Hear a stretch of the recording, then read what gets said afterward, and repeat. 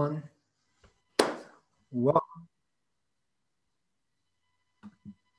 Welcome everyone to Drink While You Think. Apparently Zoom's got a new audio message. I don't know if you could hear it about this meeting's being recorded. So yeah, and I had to confirm now that you could record me. Oh, we're gonna have to have a new platform for Drink While You Think. But regardless, welcome everyone to this episode of Drink While You Think, even though Zoom's trying to interrupt us, our flow. Your host here, Kenji, and I'm Matthew. And the sponsor of this week's episode, there is no sponsor. Somebody please send us beer. Send us some beer and you can be a sponsor. And we'll plug you. We will plug you. We ran out of the last beer. We will plug you. I dressed up today. Dude, I was like, what, like, yeah, I didn't get the memo, but I'm repping, I don't think I've, we'll talk about it's that. Been, first of all, it's we'll talk about that. It's been a long time since we've done the Drink While You Think. It has been a long time. It's been like 2 months since you and I've been on. I know, you just took it and ran with it with much more fun people. That is very true. But it's good to be back. We got some stuff to catch up on. We're going to catch up on things lots of stuff. You know why I'm wearing mine? Yeah, I don't know, but you look pretty. Thank you. It's a very nice thing to say, especially since, I wore it because in celebration of, it's your anniversary week, right? Oh yeah, it is my 8th anniversary. I think you wore it because your wife made you go to a luncheon. She actually did. It is Matthew's anniversary this week, 8 weeks. June 1st, we always try to celebrate. 8 years. 8 years, sorry. It feels like 8 weeks, right? It was like nothing. It was like a blink of time. It was like 80 years. I am dressed up because I went to a great event. It was called Women Making a Mark. And so 12 women in Atlanta who are kind of just doing big things in the community got recognized today. 2 of them are friends of ours. So we got dressed up and went down to, Colony Square. It was awesome. I'll give 2 shout outs. One to Michelle Stumpy, who was honored. She's an attorney in town who I got to serve on the Giving Kitchen board with, and she does amazing things. And then our really, really dear friend, Wendy Stewart, who does a million things also in Atlanta. One of them being she's president of Bank of America here in the Southeast. So she's got a crazy big time job, but is on a million different charitable things. They're just amazing. Some of the other guys and the husbands were there supporting were like, it is so obvious that women are just so far superior. You're funny, dude. We're all we're happy to be here. We're kind of talking about football and trade. Hey, what's going on with the Falcons? And we're guys are such the lowest common denominator. Here's women changing the world, and a bunch of us knuckleheads are like, it did make me think about something before. Actually, first, what are you drinking? Let's talk about what we're drinking. You go first. Okay. I don't know if this is going to be on the thing. So my favorite brewery is Wrecking Bar, right? My favorite restaurant is Wrecking Bar. So they have been bottling now. So I've got, this is the label, looks like this. Oh, but nice. This is the Bovine Justice Imperial Milk Stout. But look at how cool they do. They do different varietals. For sure, this varietal is not going to be on there. This one has cinnamon and mocha. No way. So, yeah, it's pretty cool. But it's a kind of a cool deal that they do. That is super cool. It's got not a thing, but it's like wax, yeah. Dude, look at you getting all fancy. So I'm gonna try to figure out how to open this because I've never had one. But you do that while I do mine. This is a good thing though. We're both drinking local. I'd love to drink local. That is, by the way, check out Wrecking Bar. That is Matthew's favorite place. You can usually find them there on the weekends. Look at this, and this is not a camera trick. That's a huge can. There's my looking for perspective. This is the Bogey Band Double IPA. It looks like it's something to have to do with. Does that look like doesn't that look like frisbee golf? But this is from Contrast Artisan Ales up in Chamblee, Georgia, not too far from me. And my awesome wife was there with some friends, and she, of course, brought a bunch of beers back to me. It's huge, though. I don't know if I can finish this whole thing. We'll do our best. I don't know if I can open mine. While you're opening, do you have any? Let's see how this looks. I always have to do my pour. It's important for me to. Dude, double IPA. Let's see how hazy this is. We're gonna have to pause this so I'm not embarrassed that I can't open it. Oh no, that's the best part is you being embarrassed. Let's see what's going on with this thing, man. I don't get embarrassed very easily. And this is kind of embarrassing that I can't open a beer. Look at that bad boy. That is it's not quite a hazy. This one's like a 9.7%. Mine's a 10. Oh boy, we're going deep. We got 2 local brews, big containers. I can't get mine open. High ABV, and Matthew can't even open this. Okay, while Matthew's playing around with this beer, and we're just going to make fun of him the whole time. I would do a cheers with you, but since you can't open yours, cheers. Yeah. Pain in the Quick butt. shout out. I did have on my mind. Oh, that's interesting. Hold on one sec. Go back and taste this again.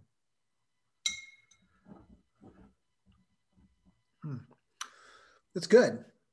Not super fruity. A little hoppy. This is double dry hopped. On the topic of me being dressed for this great event on women making a mark, it did make me think of, in our profession, a couple places I just wanted to give shout outs to as well. Communities of women doing amazing things. We may have mentioned before, but I'll mention Women Talk Money, and you can go to womentalkmoney.com. However, the woman part is spelled with an X instead of an A in there. It's kind of the alternate woman spelling. That's Madeline Pratt's group. That's a great community there. It's broader than just accounting folks. So it's entrepreneurs, business owners as well. And then also our really good friend who the last time you and I were on together, Twyla, just launched a women in accounting kind of hub, basically a collaboration place for women in the profession. And I wanted to shout her out too. And you can go to womeninaccounting.online and join that community. I know they've been having some good conversations lately with folks on Clubhouse, which we haven't gotten to Clubhouse really yet. I've done a little bit of it. I don't think Matthew's done any yet, but you can check them out there. We'll post some links there, but for all the women in the profession, couple of great alternatives to go out and bond, talk, support, and help out other women in the profession. Us guys in the profession are going to sit here and struggle doing things like opening up beers. Like this is what we do in the profession. That's pretty true right there. This is a great, this is an analogy on us everywhere. I feel like you're going to stab yourself. I'm a little concerned. Well, I've never had one. Have you done one of these waxings before? Yeah, I just got it. It might still have a bottle cut top on it, doesn't it? It does. And do you know what I didn't bring down? A bottle opener. I didn't bring down the bottle opener, so you're really going to have to pause. Okay, we'll do a quick pause for Matthew. No, go fast. I'll talk here for a second. I'll move the other way. Okay, so check out those communities. I'll actually show them on screen here. So here is, again, womenaccounting.online. This is Twyla's. And take a look over here at Women Talk Money. And this is Madeline. So great community to come check out. Matthew's back with his bottle opener. And now we'll talk. So Matthew, while, I guess I'll do screen share again. While you're still working on your beer, you're going to get poured. Actually, I want to see this thing. Oh, that looks good. That's a Matthew beer. Nice and rich and dark. Oh, yeah. Okay, now the official cheers. Have your drink. Cheers. Probably tastes so much better. You had to work so much harder for it. Yeah, that was worth it. Why don't you go ahead and get fired up here, Matthew, because now it's time for us to, of course, talk about bench, right? Wow. $60 million Series C. There's a couple of things I want to unpack here, but I always like to start with you on, what's your thoughts on the deal structure? You're always got a good head for deals. Like what jumped out to you on this $60 million Series C? Well, first of all, it looked not as crazy at the pilot valuation, right? Because if you scroll down, they say they have 11,000 clients. Correct. Yep. But I know that, so if they have 11,000, right, and they're doing $600 a month, which is probably high time. They could be doing some decent revenue volume, right? What's that say? Do it at let's just split the difference on that. Let's do like 450. I was gonna say four. Yeah, that's near the top of their. That's almost 60 million in revenue.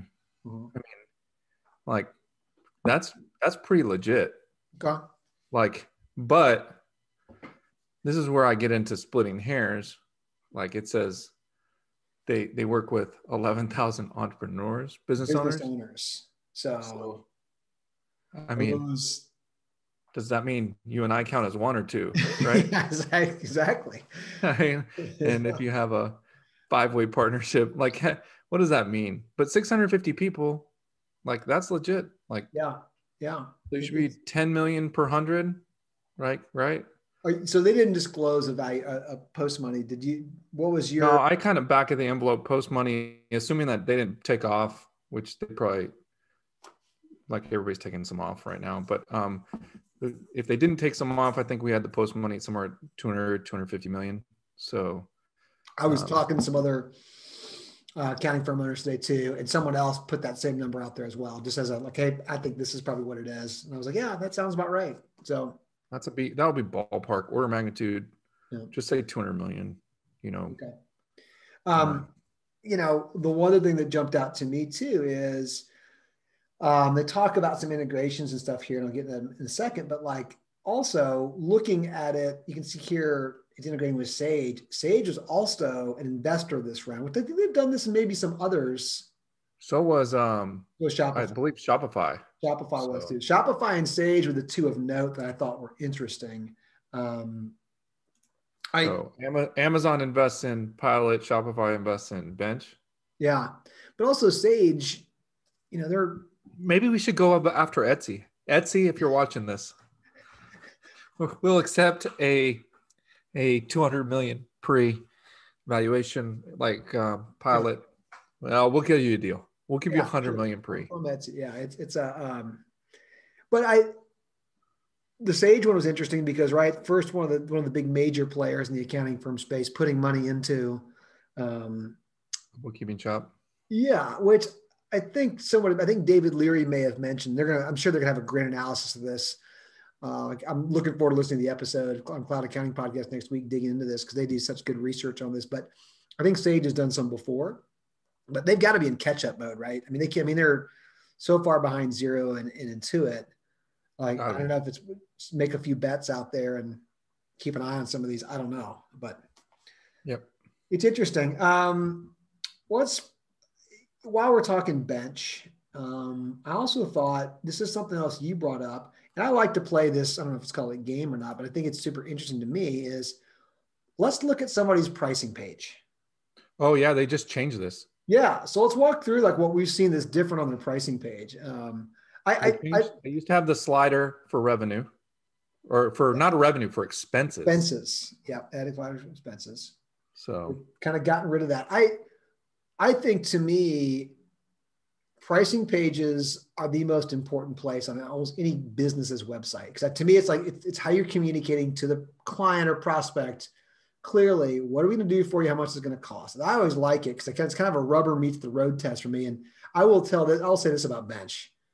I've always had very, very good looking, aesthetically pleasing pricing pages. I mean, I think they do it really well, but I think there's some interesting things to unpack because that was a big one. They moved away from the whole like expense range. Why do you think they would do that, by the way?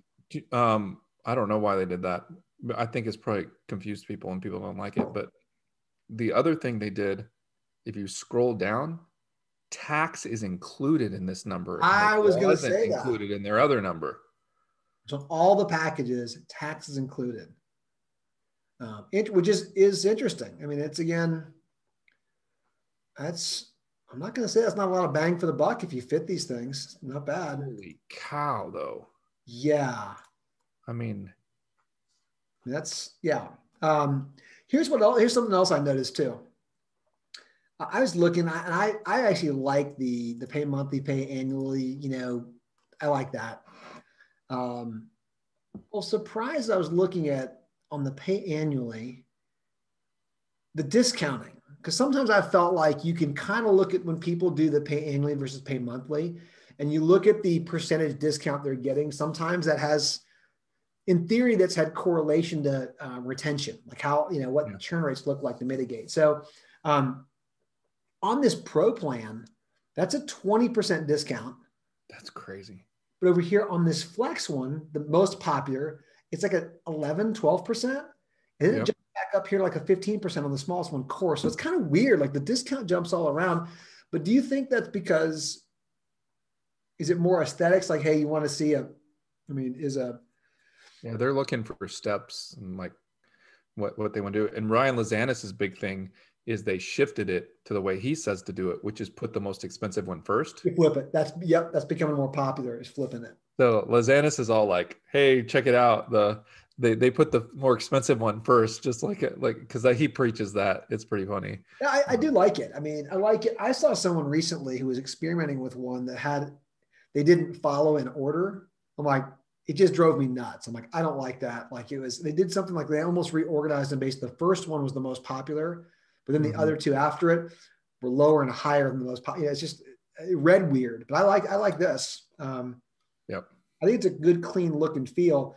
So one thing, I'm going to jump back here for a second I thought this was interesting around this statement made about launching today in conjunction with the capital raise. Bench now offers first of its kind of integrated offering that includes banking, cards, payroll, full service bookkeeping, taxes, and advice in single streamlined software. Customers can now spend on Bench cards. So I was like, oh, that's interesting. They must have a bunch of, it almost made it look like too they were doing banking. But when I've looked at this, really, this just looks like all they've really done is they've just partnered with, like if you come in here under banking, these existing bank accounts, if you do the lowest package, their core package, you do Bench, you basically, the only thing they're gonna include free business bank account through Lending Club. So it's a partnership. It's not their bank. So they're doing it all through partners. The same thing jumps out. I guess I'd never noticed this before. Maybe it's always been there. Payroll, right? So take a look at payroll. If you use the lowest package core, they will only run payroll through if they'd use Gusto. Same thing on payment processors. They'll only hook to very specific payment processors, Amazon, FreshBooks, PayPal, Shopify. And then the higher level tiers let you integrate with other processors. So it's not really, at least I read it initially in the press release, like, oh, they're building banking. They're building their own card, which seemed to be a little bit like the way that Scale Factor went, trying to build all their own things. Yeah. But really, it's like, no, we're just building deep partnerships. And in fact, if you want to jump on this low core plan, you're going to only use very specific partners of ours. That's kind of how I read that. I don't know if you take it that way. I don't know what you think about that. Yeah, that's what I got too out of it. It's really interesting. I mean, I think what I thought was most, I thought this was this is a good sign for the industry. This raise, I'm like, this one is, they have 11,000. If they have 11,000 customers, like, it's a good sign. They're cruising, And I think, I like seeing, again, the integration with people like Gusto, right? Or others who you're like, that's just a smart decision, because are you really going to go build a better payroll solution than people who have already built them and worked on them for years, whether it's Gusto or even Rippling or JustWorks? There's a lot of them out there, but like, are you really going to go do that? And I think it strategically seems smart to me. Like, how no, we're just going to go do deep partnerships. And in this package, this core package, you want this low price, it's got to be you're working with one of our partners, right? Yeah. Kind of I thought it was smart. I'm giving them some props on that. So it's interesting. I wonder what all the, I haven't dug into it to see what all the caveats and where all the things are. I started rabbit holing a little bit, and this will be one for you and me, just because very few people are this nerdy or want to watch us do it. I did go into the terms of, it's kind of fun to go out in terms of services. You go down into the legal doc stuff below and start looking through. And I'm always curious about things like, what do all those specify? And what if I do sign up for an annual contract and I want to leave early? And Yep. I don't know. I thought it was a good sign as well too, regardless of what the valuation is.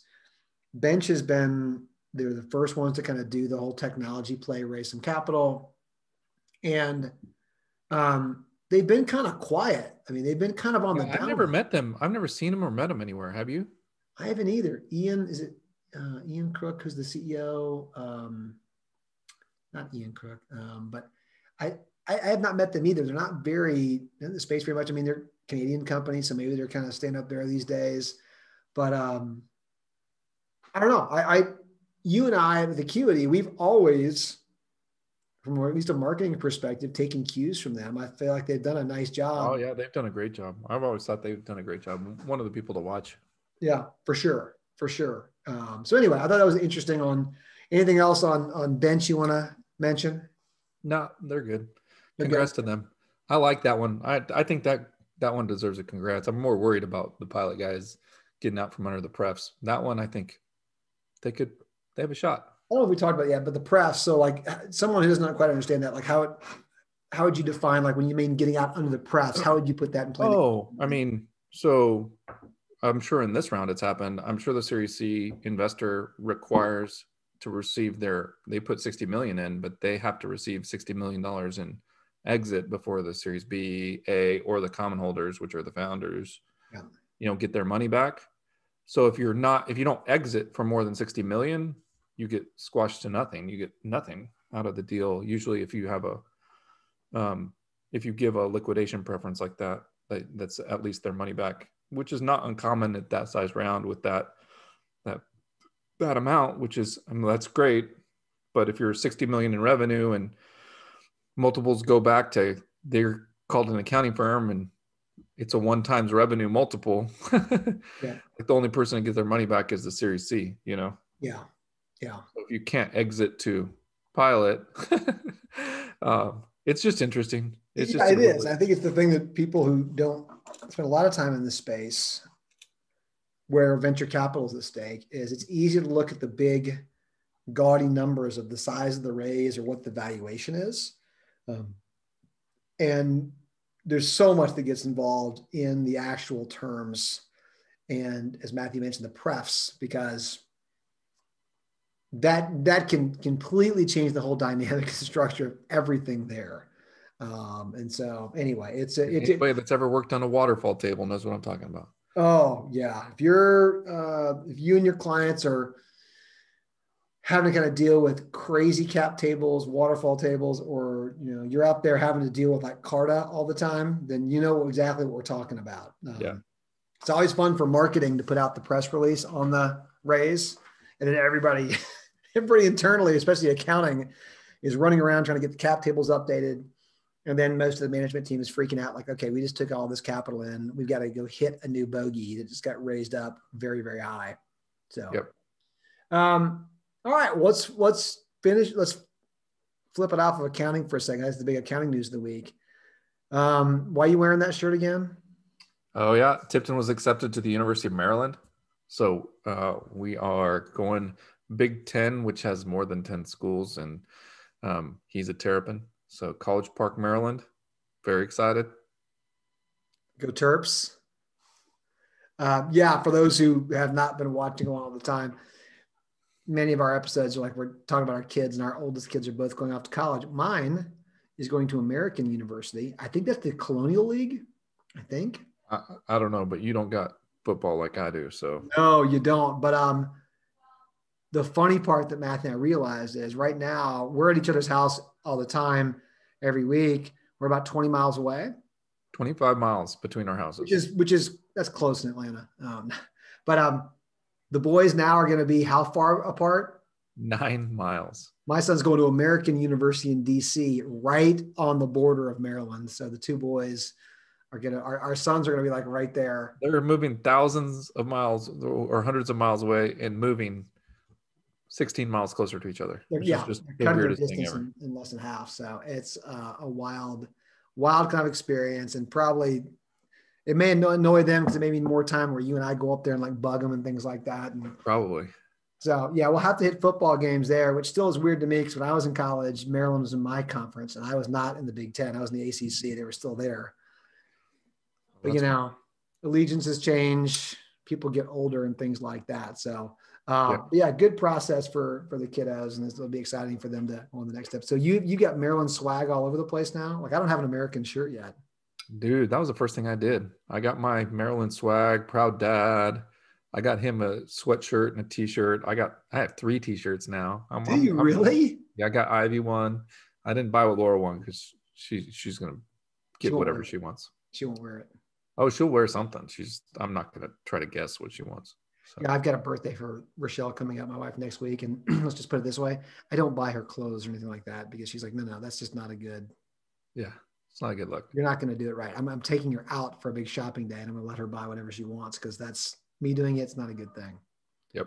Not a good thing. All right. Any last things you want to cover before we do some rating of the beers? No, I'm good, man. Let's do it then. Let's flip over. This is going to be tough. We got some funky beers here. I'm not sure we even get on the register. So Wrecking Bar's Bovine Justice Imperial Milk. Can you see it or no? No, you're on the other one. I know. Technical difficulties. Let's try that. Technical difficulty. Please stand by. At least you had a beer opener. I did. Yeah, I didn't have to fumble around. Mine is called Bovine Wrecking Bar. Oh, yeah. That's Bovine Justice Imperial. Bovine Justice Imperial, yeah. See, sometimes they will with these have variations of them. So this is the milk stout, but this is the mocha and cinnamon one, but I don't think they'll have that. But this is a 4.75. I've drank that one too. 4.75. That's a solid rating. That is just almost my perfect beer. Almost a perfect beer. This one. Again, I'm very into the IPAs, especially the hazies. Though this is not a hazy, you can see it's more. It feels like it's more of a West Coast style. That's kind of more bitter, and so it's good. I'm not going to rate it as high. It's going to be tough to get all the way through.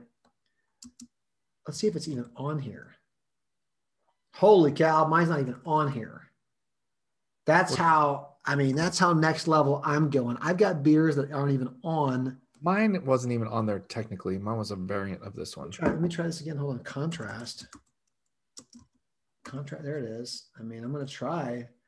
This is a tiny little place that we got the beers at. Oh, there it is. There we go.